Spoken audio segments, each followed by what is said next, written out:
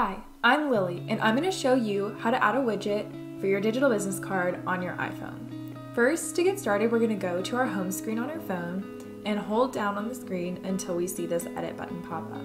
Then we'll tap edit and tap add widget. Now we can search for HiHello, and then we'll see the different widget options that are available with HiHello. You can swipe through to pick the design that works for you. We're going to select this one and we'll tap add widget.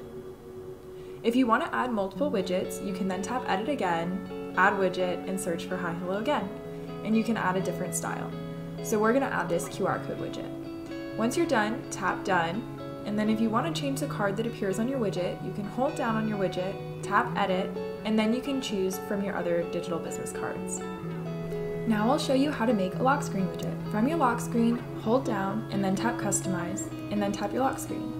Now you can tap this area where the widgets live, and you can scroll down until you find HiHello.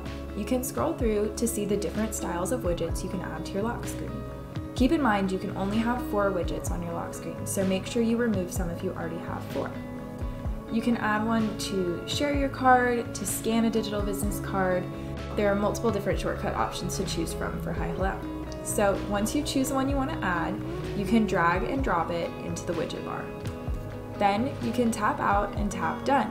And now you'll see your new widget on your lock screen.